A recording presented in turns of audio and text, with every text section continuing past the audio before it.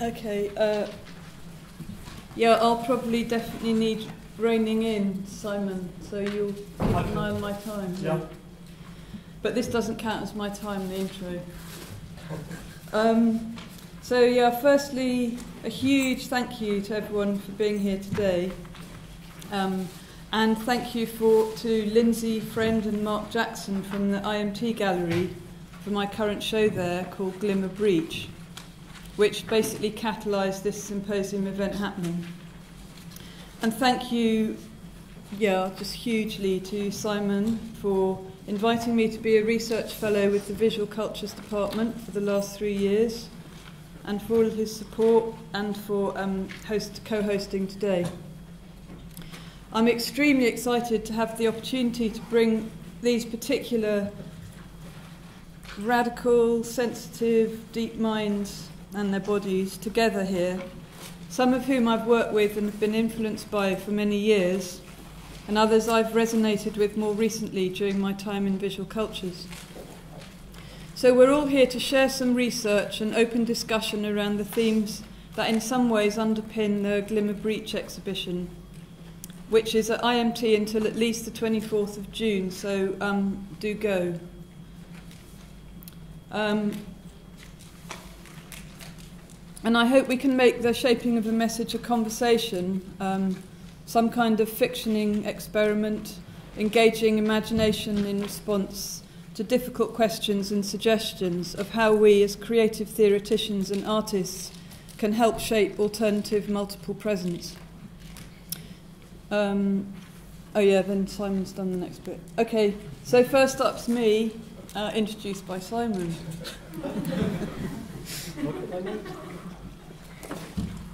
Roberts, I'm sure a lot of you know her, but she worked as Orphan Drift, a collaborative media artist that emerged in London since 1994. She's known for immersive works which treat information as matter and the image as unit of contagion. So Orphan Drift exhibited over 2 decades in various galleries, museums, nightclubs internationally, including Cabinet, IMT, CAC Vilnius, MoMA in San Francisco. Recent shows include Matter Fictions in Lisbon and Unruly City and Doll Projects. And she's got the show Glimmer Breach on at the moment at IMT. But I should just say, sort of on a personal level, that I came across Maggie's work back in 1995, I think it was, and it was part of this kind of scene. It was at these virtual futures conferences, and I bought a copy of Cyber Positive. And for me, that collective, Orphan Drift, was incredibly inspiring. How they worked together, the sort of thing they produced. And then Maggie sort of disappeared. I mean, I've since found out she went off to live on the Rim, Pacific Rim. And I'm just absolutely delighted that she's kind of back around and coming to London and part of the visual cultures. And just to recommend to all of you to check out her fantastic show at IMT. So Maggie, over to you. Thanks. Okay, so these are just some shots of the show. I'm reading the hashtag text piece created for Glimmer Breach whilst showing some of the work and talking about some of the themes. Then, if there's time, I'm going to show a clip from my asthma video, which was recently at Res. And I'm definitely going to finish with a bit about the Bushman creative collective I'm working with in South Africa. So Mark Jackson writes, hashtags are ways of translating themes and motifs into language that computers and algorithms understand. As such, they seem to be a reaching out to AI. They also have a mysticised trait for drawing together images, sometimes with unexpected results. And lastly, there are people on Instagram, for example, that use the language form of hashtags for communicative effect, suggesting a new generation of post-internetees who are becoming robot-compatible. This is a word hoard of hashtags, and with special attention to include those that make reading hard, human reading, that is. And I'm not going to say hashtag 120 times, but they're all hashtags. I'll lose them slowly.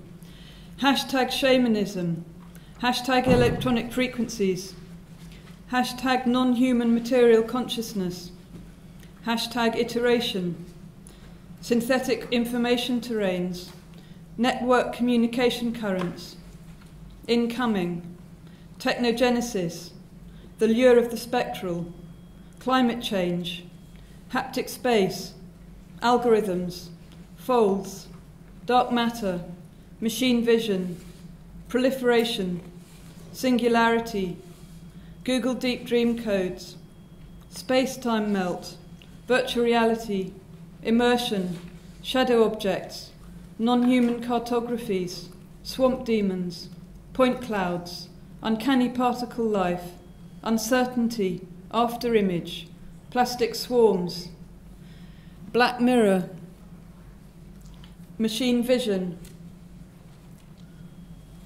incandescence, expansion, artificial colour, contactable abstract matter, eerie presence, miasmas, ghost side couplings, trophic cascades, overburdens, breach, maelstroms, toxic lakes, circulatory systems, access to time spirals,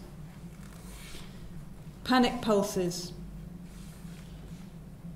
coincidence intensifier, namshubs, that's a viral programming language for the human subconscious, coalescence, liminal shining cloaks, iridium, ytterbium, technetium, yttrium, silicon, inceptionism, tightening spirals, black box mode, screen leakage, haunting distortions of form and space, the inner surface, contagion, politics of the artificial mind, the centre falls away, a ship of fools, genocide, the violence of excess and luxury, resource wars, dislocation, exclusions, succession, freefall, hallucination, unimaginable loss, distracted, gilded cage,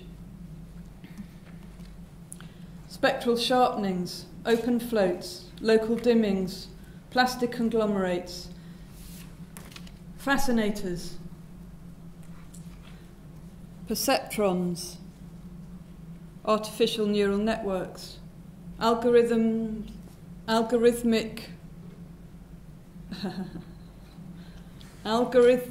bias amplification, too human computation, digital noise, hidden layers, accrual, deterritorializing force, repetition, politics of scale, ether of strange signals, erasures, entropic emergence, experimental embodiment, the corporeal imaginary, 100,000 techno-animals, slow devastating moss colonies, slime moulds, cephalods, the feminine, emancipatory practices, transpossession, revolt, computational ocean, porous skins, staying with the trouble, conscious exotica, desire paths, imagination as interface, entirely feasible consciousness utterly inaccessible to human experience, fragile states, becoming gradually other, fictioning, the hooks for the future, the holosonic, mist acoustics, ridges of ancestors, agnosia, shivering water, mimetic contagion, averting the virtual, transmit, disassemble, saturation, liquidity of force and skins, the politics of the impure, elastic trickery, hungry for touch, luminous shape-shifting, white noise, biomimicry, the octopus brain body threatens boundaries,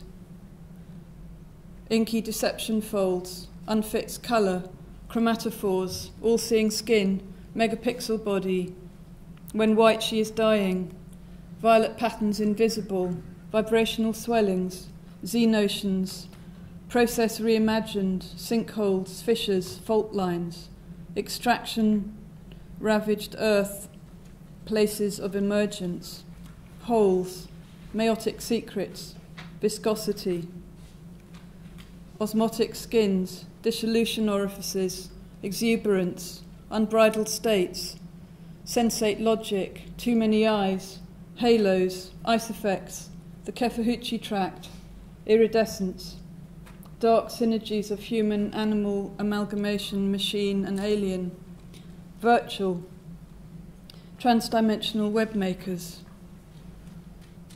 tactics for defying tyrannical taxonomical orders of being, inhabiting interstices in the present to feel the future, ooze, undulate, concertinas spreading, symbiotic kin, polymorphous, think like an avatar, project colour and light, slip out of your point of view, vomit streams of water, make other forms visible, cosmotechnologies, creative, chaotic, radical, uncompressed, fluid, plastic, surplus, glitching, sometimes violent, always contingent, random, becoming touch. Okay. In Donna Haraway's SF notebook for Documenta 13, she writes, "Overcome your ontological fear of the alien and suspicion of the mixed. They are positioned against the Enlightenment's disenchantment of the world, that calamitous diminishment of the world's significance." So Glimmer Breach is part of a continuum, a wider project to engage with co-creating alternative futures.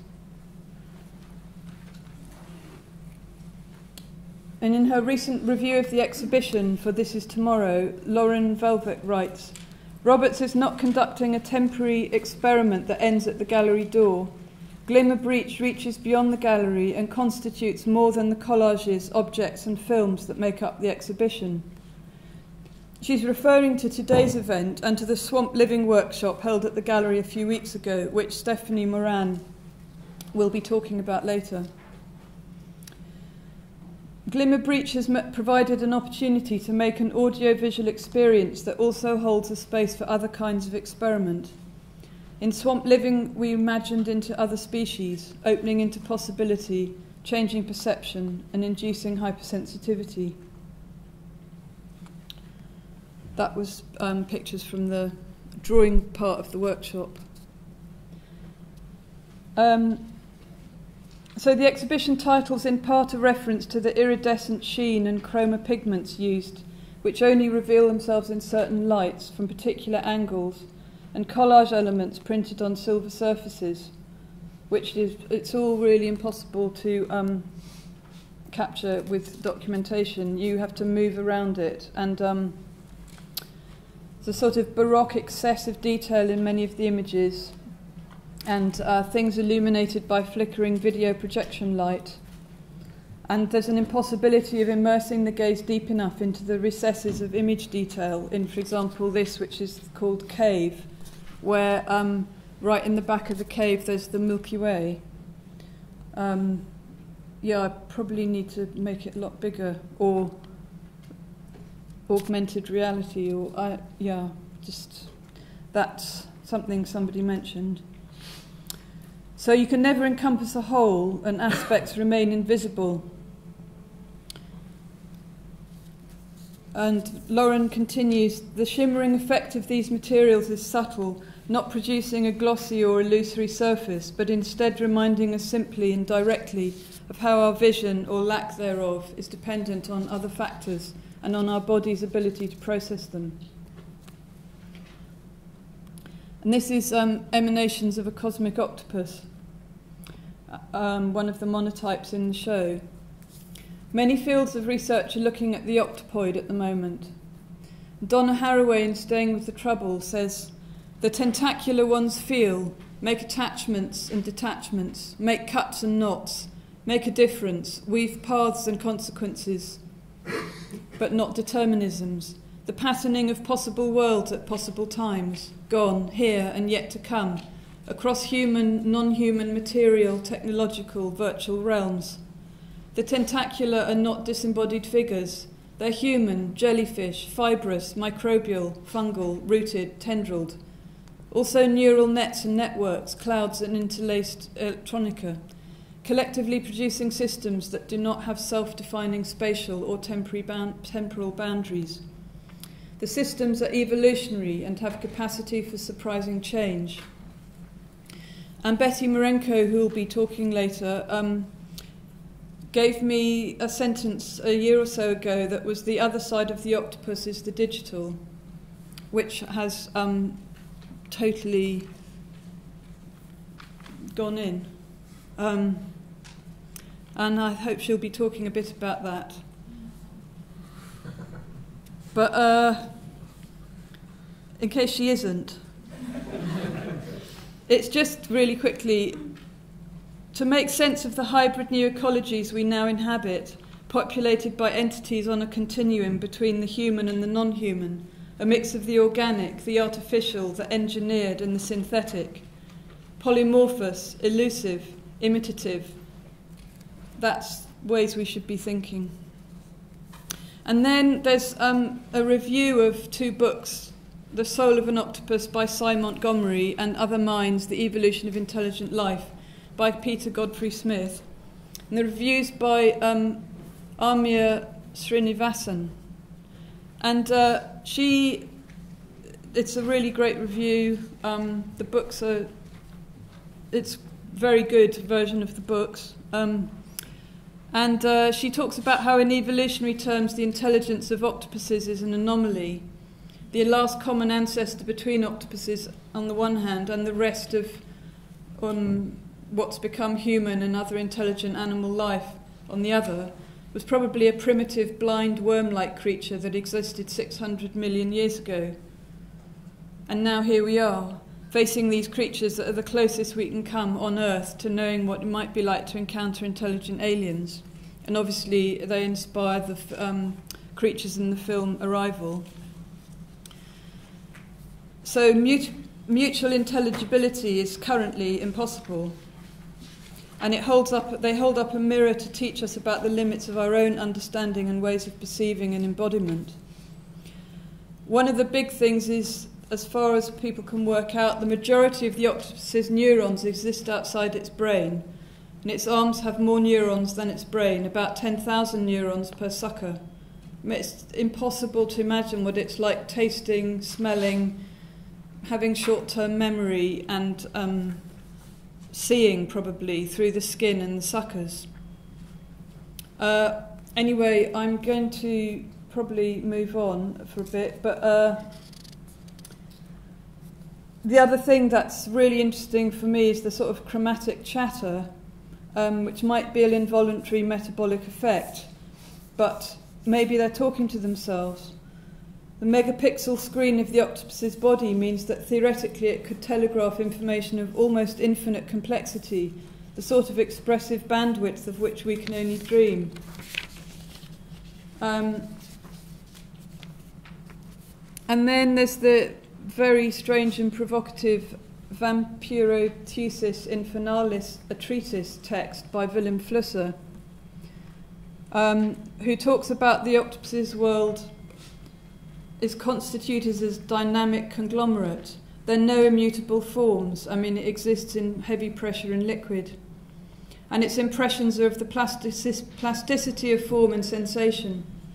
He talks of its volatile immanence, which I also really like. Its legendary camouflaging techniques enable the sender to become invisible to the receiver. The message is concealed and the message abstract. The messenger is concealed and the message abstract. Flusser terms the information age an octopoid revolution. The sciences must be harnessed to develop fabulous tentacles with which to feel the octopus in its almost mythical model of life's possibilities. At some point, as machines merge with organic life, it will be possible to create an artificial octopus and a human-octopus hybrid. To glimpse both sides of this emergence simultaneously means merging with one's opposite, the self distributed between facing mirrors. And then this text by Viveiros de Castro in The Relative Native, book I was introduced to by 2 speakers again later here, which is John Cousins and Stephanie Moran. Hugely important book for me. And I'm just going to read a small bit because I know it's going to be addressed later. When a human becomes an animal, the animal may be imaginary, but the becoming is real. So the object of becoming, may be a representation, but not the act itself.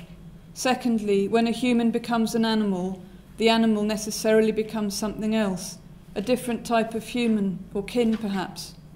And thirdly, in the act of becoming, what changes is not the subject but the world.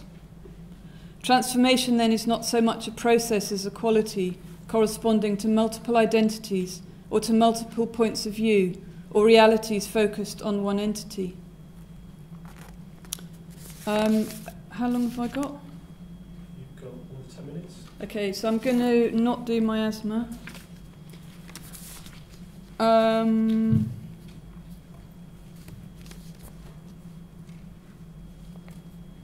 So just don't mind me for a minute. This is some other stills from the show where stencils with lots of glimmer pigment are sort of activated by video.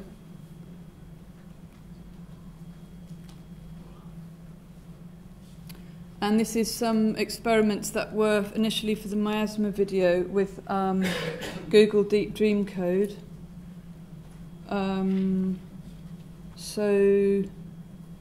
Okay, I'm going to do, oh God, I'm going to do a little bit of this one.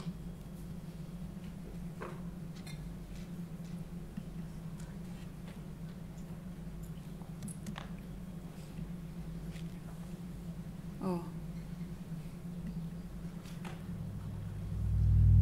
So this is called Cat Eyes Trickster, and it's a collaboration with Jason Stapleton, the co-founder of Light Farm, an audiovisual project exploring LiDAR as an emerging artistic medium. And it's a machine, Cat Eyes Trickster is a machine vision avatar. It's part of the show IMT. And it's all the other, apart from the LiDAR imaging, it's got Google Deep Dream aspects kind of virally replicating.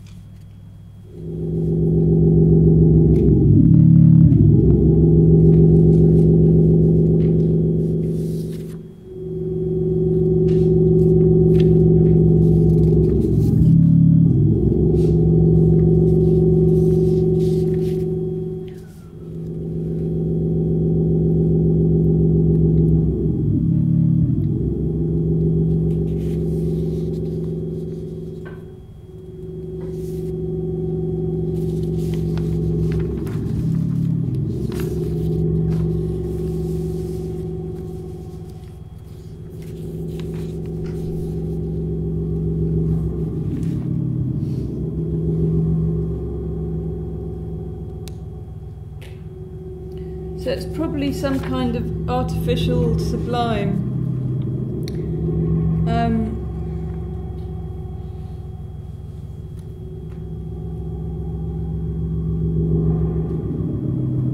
And a response to text by Amy Ireland in A Black Circuit Code for the Numbers to Come, where she says the sense that our algorithmic systems harbour the uncanny guest in the cold and impersonal dark hollows of the net, the electrical pulsations of alien life, of the intelligence of the abyss arising in the black circuits of our late capitalism to modulate and transform our male-dominated culture.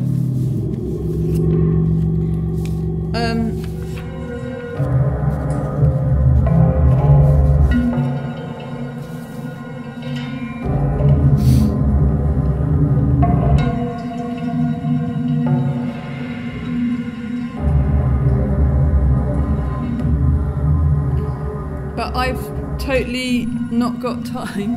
I really want to get to the Bushman, so I'm just going to stop this. I was checking where I'm at. Oh no, that's miasma. Okay, moving on.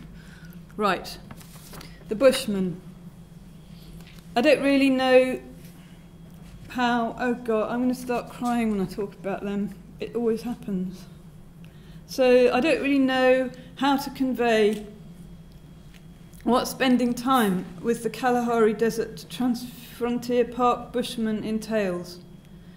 I spent most of my time crying the first time, not in white guilt mode, surprisingly, but because I was in sensory and cognitive meltdown, and I don't do well in extreme heat. So coincidence turns into magic and then time travelling. They're multidimensional humans who do not operate in contained worlds, materially, temporally, or spatially. They send you dreams and insert eerie events into visitors' lives, with empathy, concentration, a trickster thing, and some very insidious leverage, because they want help. They inhabit an everyday shamanism, whilst the cost and consequences of colonialism and its aftermaths of capitalism and climate change impact more and more strongly on their barely surviving community. Petrus Falboy, the elected community leader, and Isaac Kruiper and his wife, Lydia, are both powerful traditional healers, and they've sought outside help to form a creative collective that invites compatible outsiders to work with them to connect indigenous knowledges with the Western technologically augmented world. They're reclaiming their identity, weaving contemporary non-human fictions around the colonial anthropology perspective. They want the creative collective to promote a unity of spirit and be a safe space to explore healing colonially inscribed divisions. And there's an amazing bit from Donna Haraway's Staying with the Trouble. The differences and details matter in ecologies, economies, histories, species, lives. It matters what thoughts think thoughts, what knowledge knows knowledges, what relations relate relations, what stories tell stories. All this in a time of unprecedented looking away, refusal to be present in. Enormity of acknowledging that we are complicit in the webs of processes that must somehow be engaged and repatterned. Our ordinary thoughtlessness. Learn to grieve, live with the ghost so we can think and create as we face the consequences of what we've provoked.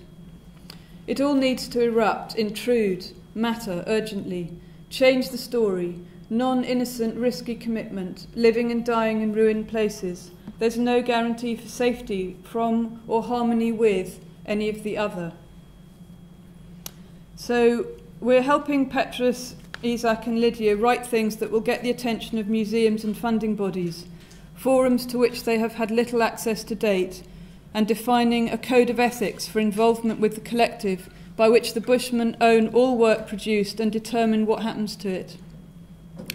Myself and my colleague, the angry, driven Hugo, have been invited to be part of the collective after Hugo spent 2 years with Petrus challenging the not only white male-dominated corridors of power in southern Africa that have kept the Kalahari community disempowered and marginalised.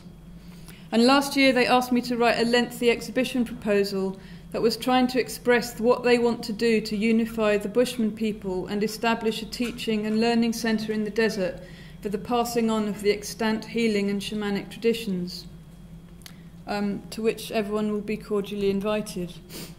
And this is Isaac in the vaults of the National Archives. And then, yeah, looking through, they're finding pictures of past generations of their families that have been in these vaults for a very long time.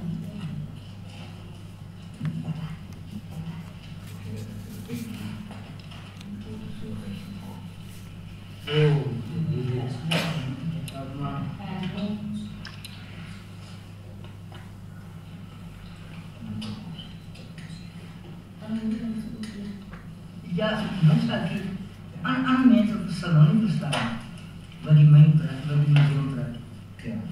The museum praat met mensen op de listen. I mean, they're finding direct relatives. It was very emotional time for them. That's Petrus again.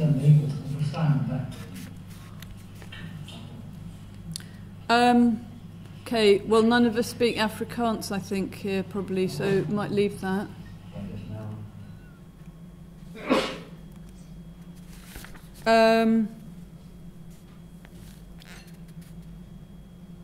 Nearly done.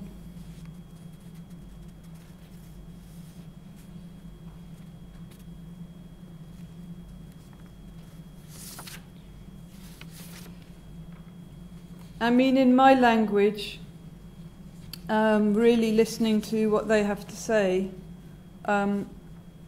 they want audiences to experience ancient sources of knowledge and spirituality with hearts and minds open to its importance and relevance today. And along with many other indigenous peoples across the planet, their potential for increasing awareness of post-anthropocentric thought, the environment, and what magic might mean today.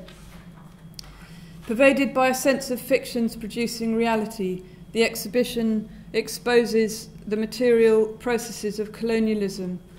Oh. Sorry. Never mind. Gone.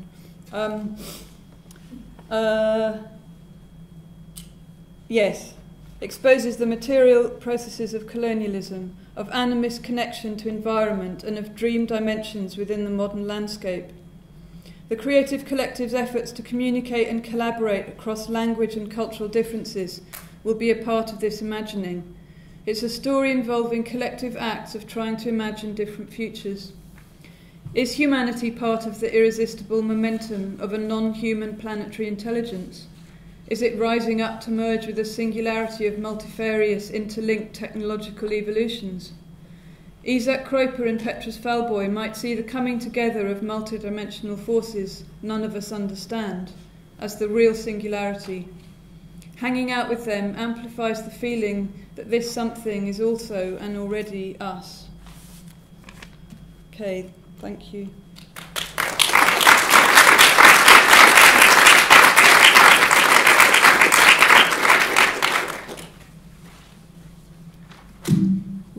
He is Professor of Art Theory and Practice, as lots of you know, in the Department of Visual Cultures here. He's published in the past, or maybe it isn't the past, I just haven't read them, monographs with Palgrave, Art Encanters, Centauri. But he's doing amazing things with this book that is phenomenal, and co-edited with Henrietta Gunkel and Aisha Hamid, who's talking later, called Futures and Fictions, published last year by Repeater Books. That's a must-have. And then Deleuze and Contemporary Art in Edinburgh University Press, that's 2009.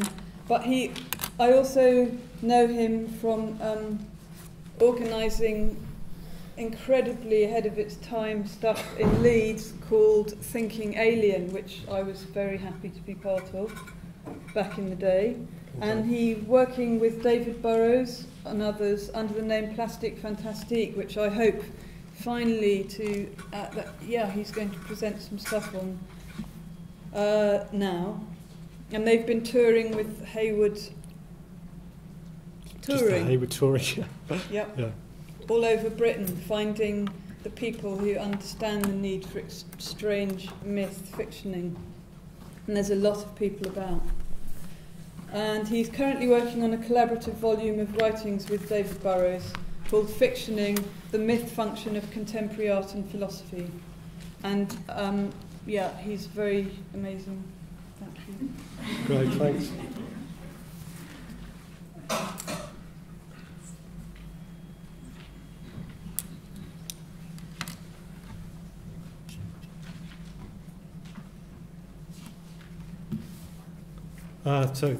Thanks, Maggie, for inviting me to come along and talk with you on the symposium. I'm going to talk for about 20 minutes, I think. I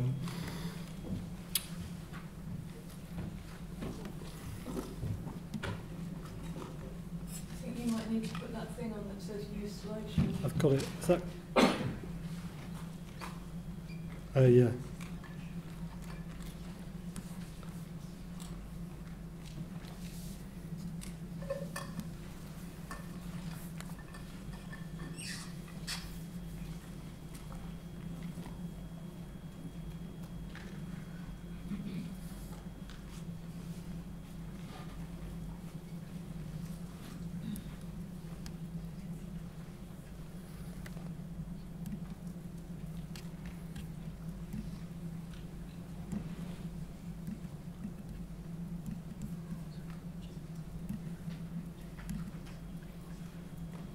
don't know if my slide's going to go. I'll just push them through if they don't.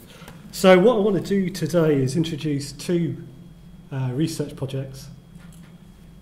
One's kind of practice and one's more theory. And although they interrelate, and I hope that you'll see different concepts and kind of affects track back and forth across them, I'm going to keep doing this now and again. And I'm hoping what you'll see is that they both speak to some of the concerns of Maggie's work in the symposium. Certainly the practice has affinities with Maggie's work, without a doubt. And what I'll talk about also relates to things like ritual and channeling and time loops, backwards and forwards, and how this relates to a certain kind of what I call performance fictioning. So the practice is plastique fantastique, and it's a collaboration, or again a performance fiction as I call it, with the main guy that I'm involved with, David Burrows. It involves a number of other people as well, including Alex Mazzetta, Vanessa Page and Mark Jackson, but there's been a number of different people involved in the past. I think there's been about 20 different people involved by now, but it's settled down to a bit of a core of people. So we make installations and assemblages, and we draw comics, and we write texts, and crucially we perform. So the images that you'll see as I talk are kind of sampling from some of that material, a bit of a kind of narrative of some of the stuff. It's a kind of collective enunciation. That's how we kind of see it, using a term from the radical anti-psychiatrist Felix Guattari. But another way of thinking about it, it's just an ongoing conversation that I've been involved in with the members of Plastique Fantastique for about 15 years now.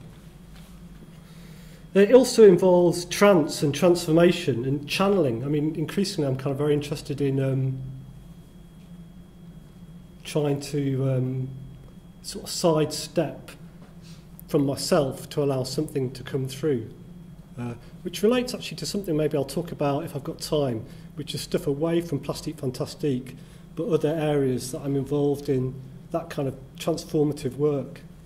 And increasingly it's sound-based. I mean, what I would say about Plastique Fantastique is increasingly it's kind of loop pedals and, you know, microphones, and it's kind of it's more and more like a band really, which is kind of, oh great, it's going, which is it's great for the rest of Plastique Fantastique, but because I'm not as talented as the rest of them, I tend to be a bit left behind. But increasingly it's sound-based. So the practice could be understood as a kind of experimental research project into the sacred, myth, politics and popular culture, and what Guattari calls the production of subjectivity. I mean, that was kind of the original impetus. How do we use that practice to produce ourselves differently? So there's quite a lot to go into here, particularly around what I kind of think is somatic knowledge, which I think is kind of what Plastique Fantastique's about, kind of bodily knowledge. Or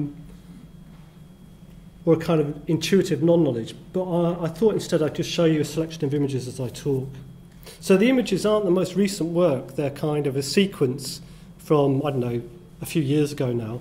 But I thought it'd be just quite interesting to have them all up together. And they're from a piece called Cloud Gives Birth to New Animal, a feedback loop to call forth the neuropatheme. That was at Performance Space in London. This one, which is 8 diagrams or avatars, all the fantasy of the people at Wising, that kind of great gallery.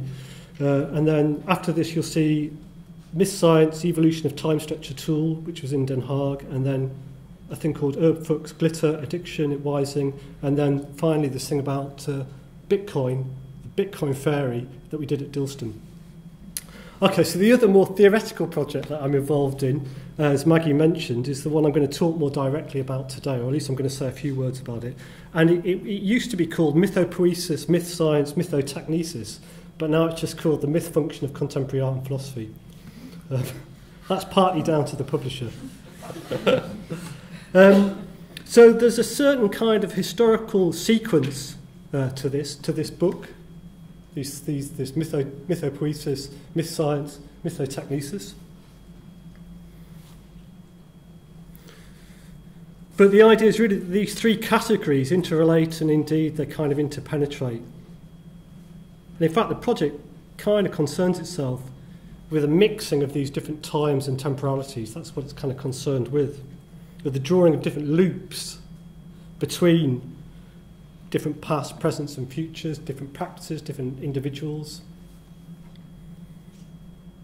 At times with the presentation of non-human durations. So I wouldn't say that Plastic Fantastique is a case study of this kind of work, the theoretical work, but certainly there's conversations across. So that, you know, we do this Plastic Fantastique, I say this a few years ago, and then David and I are writing this book together. And, you know, the book mentions Plastic Fantastique a couple of times. There's a bit of mythopoesis when they're talks about neo-medievalism, and there's a bit about some early Plastic Fantastique that's to do with mumming plays. And then in the bit about myth science, you know, there's a chapter on science fiction as methodology, which talks a bit about Maggie's work and John Russell's work. And there's a bit... So Plastic Fantastique comes up a bit, but it's not connected, really.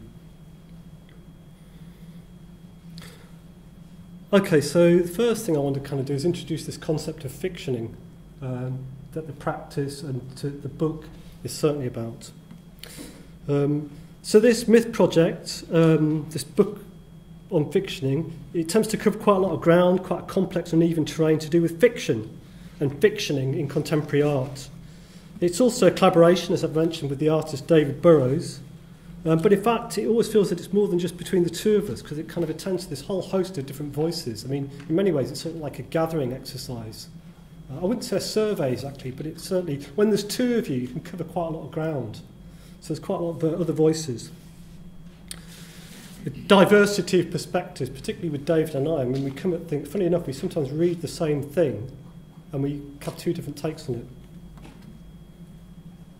But if it does bear the mark of its particular authors, David and me, it's in this focus on the conjunction of practice and theory with the various intersections and resonances between these and the dissonances between the two. So in part, it attempts to give an account of an art practice, when this is very broadly construed, from both the outside and the inside, as it were, because much of the material, as well as the reading, comes in these conversations we have in the studio. Dave's got a studio in Mile End, and I'll go up there a couple of days a week or what have you. And, you know, also sometimes the ideas that we read or talk about become sort of tested in the practice, you know, as like a laboratory of testing certain ideas.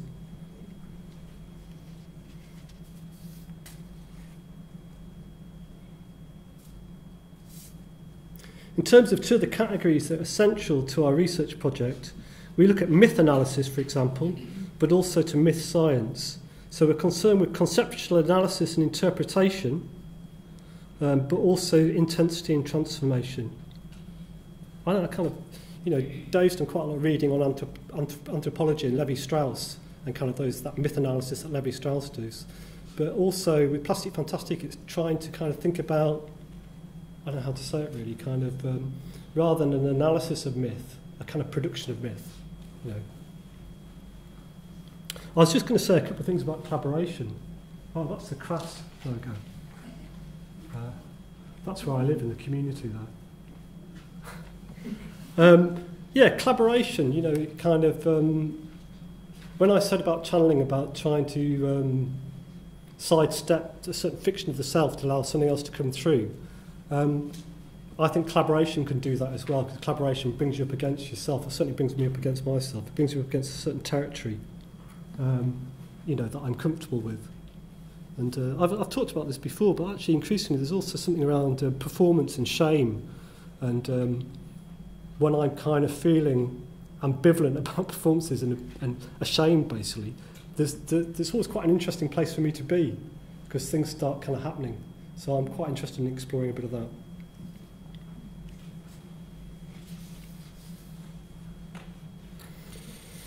So in all of this, a further term, fictioning, is important or crucial. So, you know, for David and I, fiction can operate as this verb, to fiction something. So this project looks to fiction in order to explore different perspectives and impulses. So it uses fiction as a kind of resource and a kind of methodology. To explore different perspectives, impulses, other modes of being, especially in science fiction, taking science fiction seriously as a kind of set of concepts and a methodology. I mean, Dave is particularly keen on that with Peter Watts and some of Donna Haraway's work. But it also looks at other technologies of fictioning that instantiate and embody these other realities. So I'm kind of interested in this idea of lived fictions. And I think this also relates to a thing that we keep debating, Dave and I, which is the relationship between fiction and reality. I think I'm a kind of real William Burroughs, the kind of reality is a fiction. But Dave wants to hold on to there is a reality, fictions and reality, whereas I'm kind of, no, reality is a fiction. But it relates to this idea of reality as being somehow fiction by human agents, basically reality scripts. So as I've said before, in all these cases we're particularly interested in the performance of these fictions or the embodiment of them or the instantiation of them. So this isn't really, or how I think about it, it's not simply the promise and deferral of another world. It's not like I sort of differentiate from a utopian impulse. A world that's always kind of just beyond our grasp, disappearing over the horizon. But it's somehow the embodiment of worlds within this world. That's kind of what I'm interested in.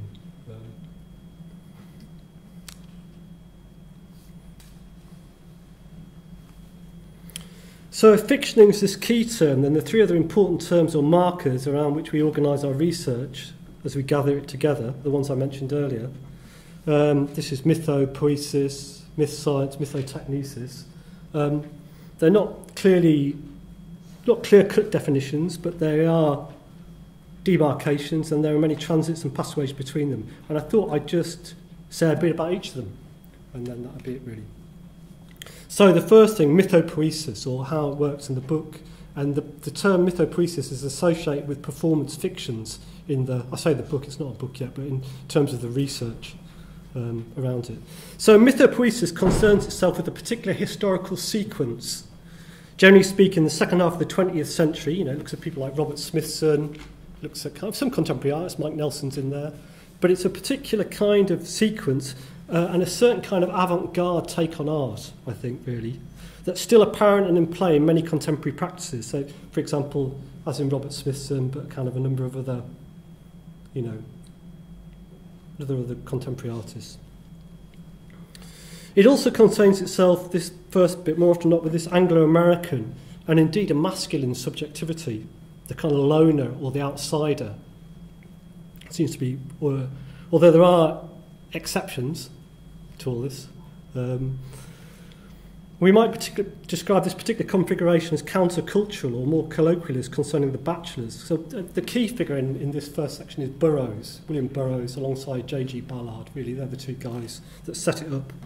There's also a certain romanticism at play in some of the material we look at, alongside a longing or redemptive quality to some of the practices and the conceptual resources we look to. For example, there's a real interest in the past, an attention to the past.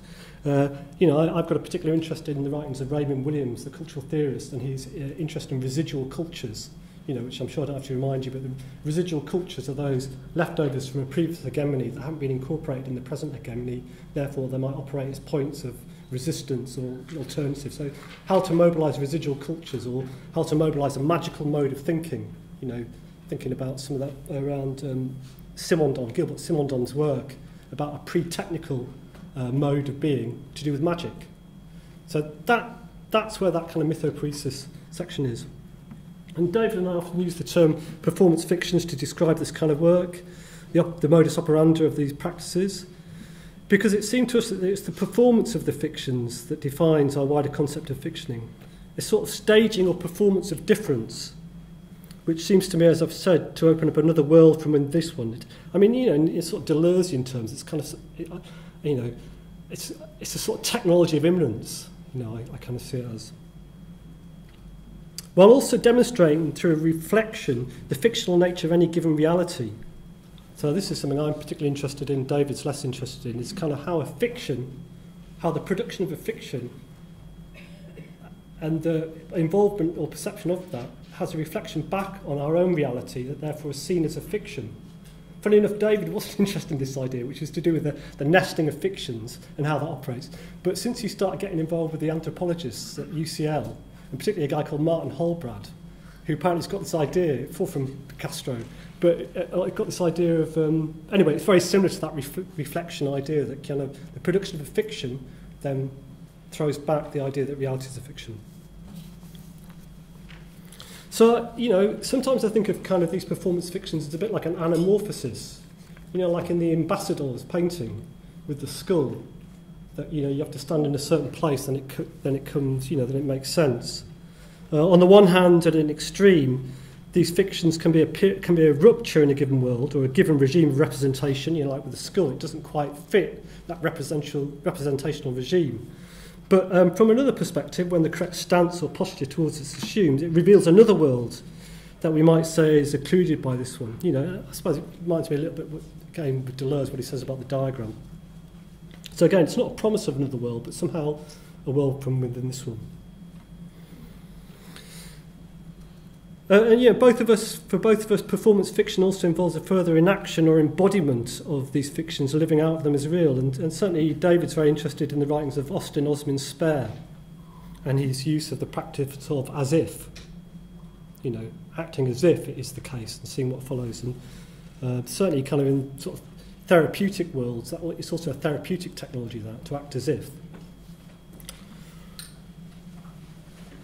And I think, thinking about this mythopoesis section of the research, it really is the question that both magic and non-religious ritual are ways into understanding and offer resources for thinking art practice as a kind of fictioning. You know, and I think that first section is really around the relationship between the occult and contemporary art. There's another chapter, for example, on kind of art scenes and collectives, which is all about Crass, the band Crass, and the Church of Psychic TV, and kind of rave culture, actually.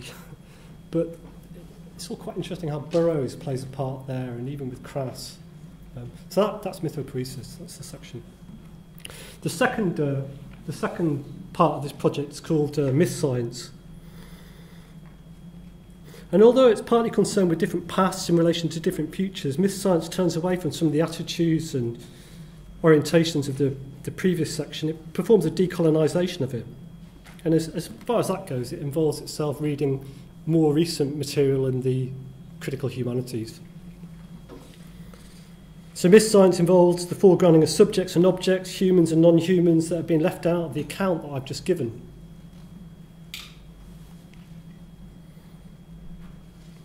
You'll know, the terms from Sun Ra. I'm sure you all know that, but the term is kind of Sun Ra's myth science.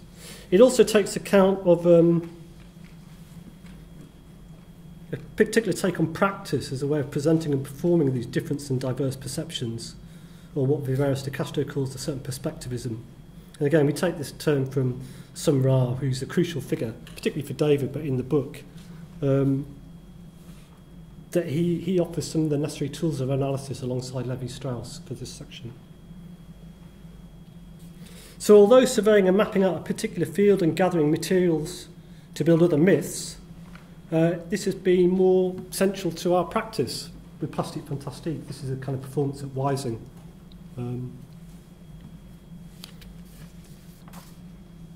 Indeed, I kind of feel such myth production needs a practice, needs a collaboration. That is me, but I'm holding a mask.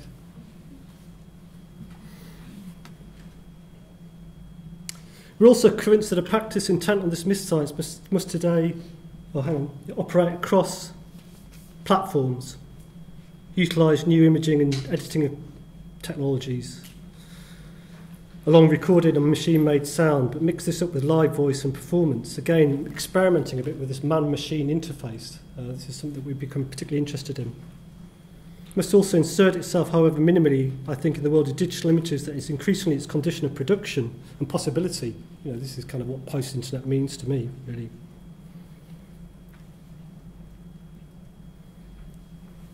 Equally crucial for David and I is that fiction is a collective enunciation, even when there's only necessarily two of us involved. It's a kind of collective gesture.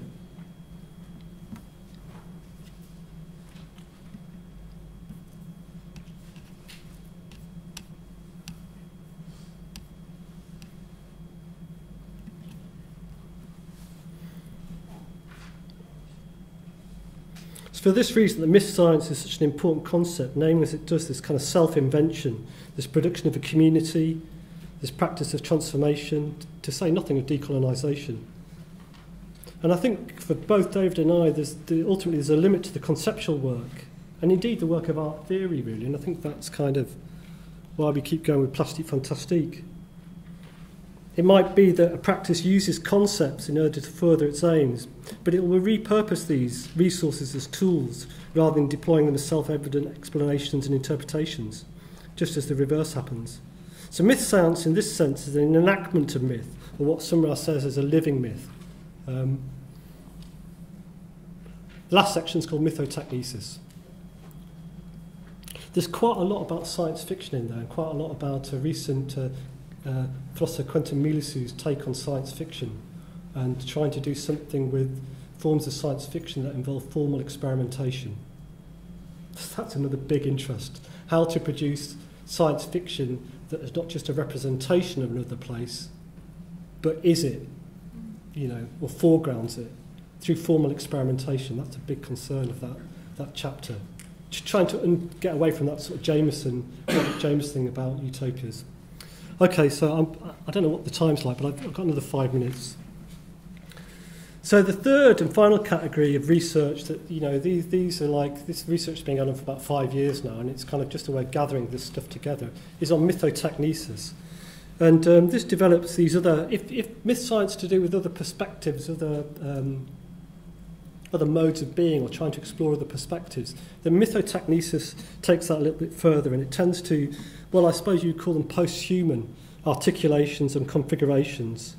And this involves what you might call a more future-orientated impulse. So, if the first section is kind of magical modes of existence and deployment of residual cultures and all the rest of it, then the mythotechnesis is more interested in what Williams would call emergent cultures. Attending to different mutations and co-evolutions of the human machine, and indeed the new logics of our technological mediated reality more generally. I haven't got my glasses on, but am I right in saying Sir Hales up there? So there's a bit on Sir Hales' work on derivatives, for example, in there. I can sort of either see the paper or see the people. I can't do both.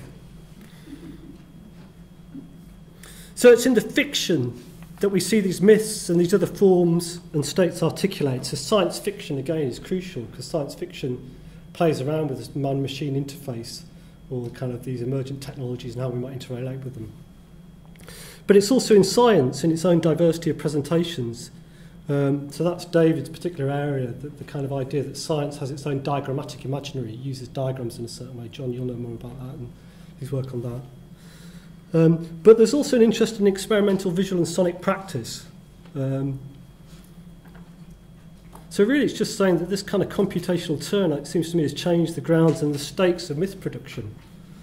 And indeed the very idea of the future, which, this is from a Sir Hales' work, this idea that the future is operative in the present, or it's itself a terrain of kind of inquiry. So really it's just to say that I think technological developments, this is why Plastic Fantastique is using much more technology, has redefined the terrain of fictioning and the protocols of any practice. There's now the digitally produced world that now doubles our own, and more generally there's the increasing interpenetration of machines with lived life, their omnipresence in this world. In terms of this, it seems to me there's no longer an outside, no other place from which to critique this. There's no other place besides the man-machine interface from which to launch a critique or affirm a utopia. Again, it seems to me it's a question of opening up different worlds from within this one that's crucial. So fictioning doesn't remain at the level of a promise or indeed a hope.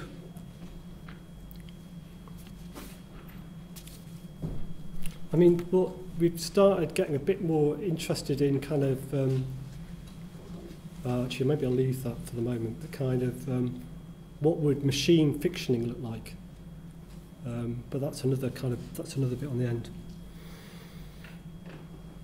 So I mentioned the stuff about reality and fiction and how I think I had an investment in Burroughs' notions of control and Deleuze's notion of control. But if that notion of control still has a useful term in this kind of this new terrain,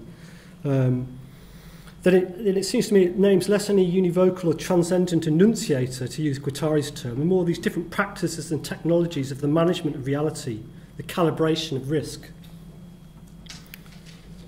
So control names this increasingly uncertain and unpredictable terrain of chaos and contingency. So with David and I think with our position is very much that this loss of recourse to a truth, or indeed authenticity, is not to be lamented exactly, but to be worked with. I mean, and in that way, I think, although in many ways the whole project of fictioning that David and I am involved in pitches itself against kind of sort of a rationalist new Prometheanism, but on the other hand, the idea in a kind of, well, like the idea that alienation is a method or it's a given state is somehow in play in the book as well, or the project. So fictioning in this form as mythotechnesis involves exploring this new field, but also the possibilities and co-evolutions, the nuptials and monstrous couplings of nature and technology. And that's kind of technogenesis, really, kind of this kind of man-machine interface, and what, particularly in how art practice is at the stuttering fringe of that, you know, and how, I mean, Dave's really interested in people like One Otrix, Point Never, and certain visual sonic experimentation that's kind of playing around with that edge.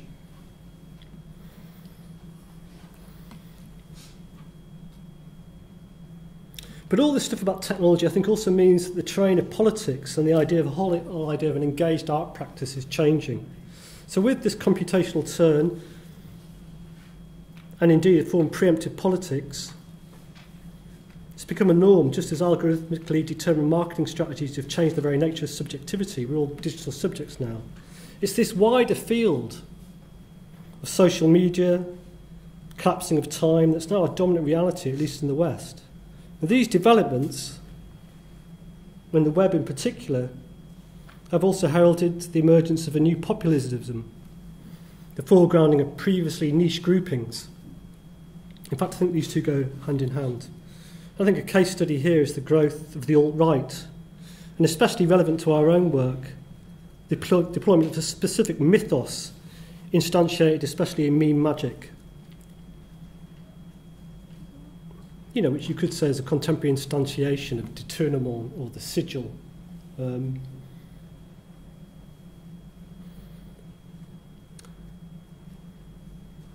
So I think to a certain extent the web is allowing this more complex temporality to emerge, these different niche groups to forward around themselves. Different fictions in past, present and future feedback on one another. And this is what we refer to in our conversation as the looping function of fictioning. So just to finish, it seems to me, or it has seemed to me in the last few years, that it's not really enough to retreat to melancholy or even to be involved in myth critique, or not just myth critique. You know, that kind of myth analysis and myth critique is important, but it doesn't seem enough. You know, to a certain extent, I'm sceptical about any truth below the myths, but it seems to me it's better rather to start building better myths. That's it.